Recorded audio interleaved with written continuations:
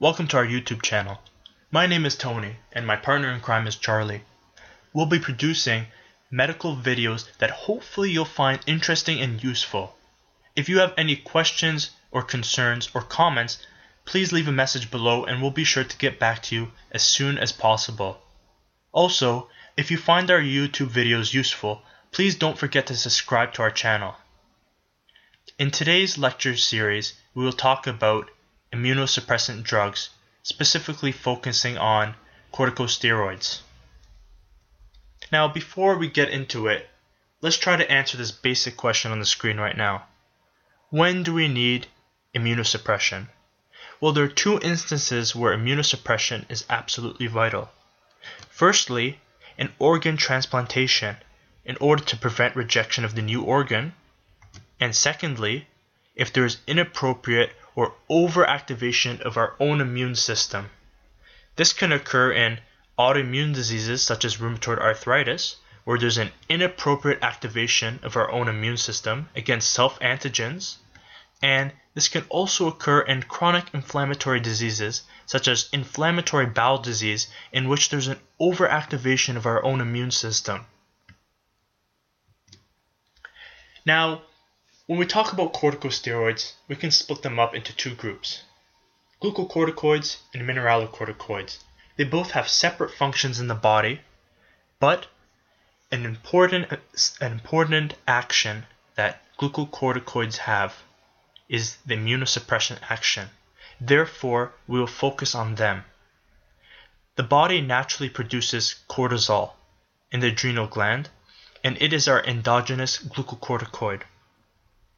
Many drug companies produce derivatives of cortisol which have better pharmacokinetics and may have stronger glucocorticoid action, less mineralocorticoid action, or other special functions. Therefore, when I talk in this lecture about using cortisol, you can replace that word with betamethasone, prednisolone, and other cortisol derivatives. Now, if we look at cortisol in more detail, we can see that it resembles cholesterol, and that is because of these 4 carbon rings right here. And that is because cortisol is actually derived from cholesterol. And so, because it is derived from cholesterol, it is lipophilic, and therefore it can cross plasma membranes easily. However, in order to travel in the blood, it must be bound onto a protein. Let's look into the mechanism of action in a little bit more detail. As I said previously, cortisol is bound onto corticosteroid binding globulin in the blood. About 75% of it is bound to this protein here. The remaining 25% is bound to albumin. And only about 1% of cortisol is free. But it's the free cortisol that's the active cortisol, and that's important to remember. So that 1% of cortisol that is not bound onto a protein is the cortisol that will in due effect lead to a response right here. That free cortisol, because of its lipophilic property, can cross the plasma membrane and bind onto a glucocorticoid receptor. Once bound onto the receptor, these heat shock proteins will dissociate and allow the receptor to dimerize and become activated. Once activated, this receptor will translocate into the nucleus and bind onto glucocorticoid response element. Once bound onto this, we will get transcription, translation, and protein production of specific genes. That's important. We don't just bind onto glucocorticoid response element and transcribe a bunch of genes, a bunch of random genes. A specific complement of genes will be transcribed, and therefore a specific complement of protein will be made, and a specific response will take place. And the specific response that we are interested in are anti-inflammatory actions and also immunosuppressant actions. If we look at the effects of glucocorticoids in inflammation, there are 5 major things that occur. We get a decrease in pro-inflammatory cytokines, such as interleukin-1, 8, and tumor necrosis factor alpha. We also get a decrease in nitrogen oxide synthase. This decrease in this enzyme will lead to a decrease in nitrogen oxide, which acts as a vasodilator and increases the leakiness of capillaries. By getting rid of this effect of vasodilation and leakiness, we will decrease the amount of inflammation in the area. Third, we will get a decrease in phospholipase A2, which leads to production of arachidonic acid, and COX-2, which is an inducible enzyme which is induced by pro-inflammatory cytokines such as these here mentioned above. By decreasing these two enzymes here, we will get a decrease in the synthesis of prostaglandins and leukotrienes, which are pro-inflammatory. Next, we will get a decrease in adhesion molecules.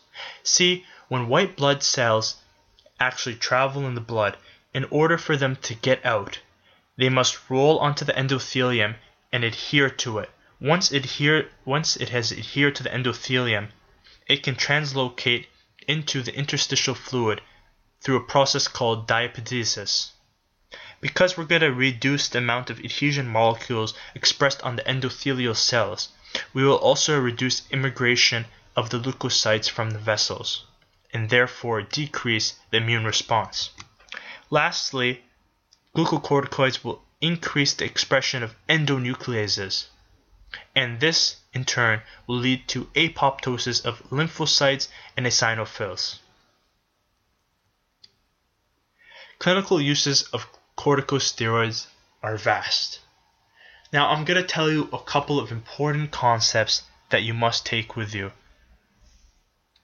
Firstly, corticosteroids can be administered in many different ways. There can be systemic administration, which can be oral or IV, or topical administration, which can be inhaled, creams, drops, enemas, or many other methods.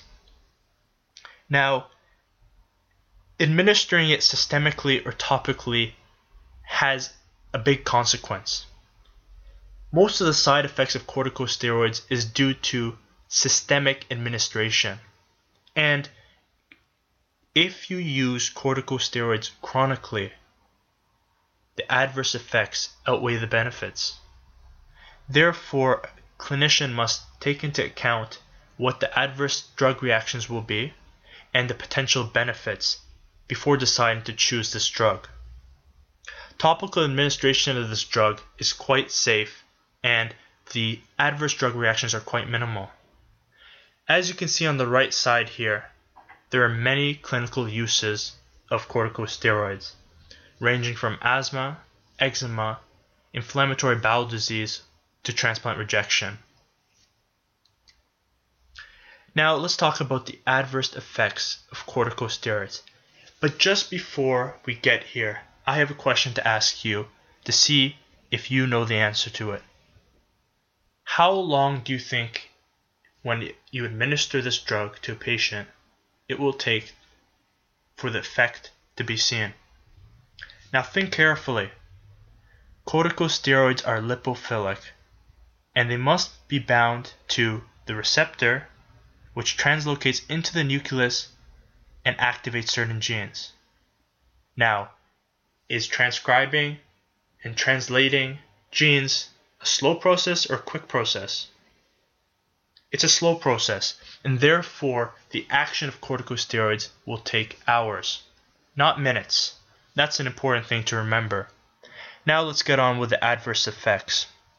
Well, we have acute or dose-related side effects, and I'm going to point out some of the important ones here. Hypertension is a really important one. See, glucocorticoids bind onto glucocorticoid receptors. However, they can also bind onto mineralocorticoid receptors. At normal levels, they usually tend not to bind onto mineralocorticoid receptors.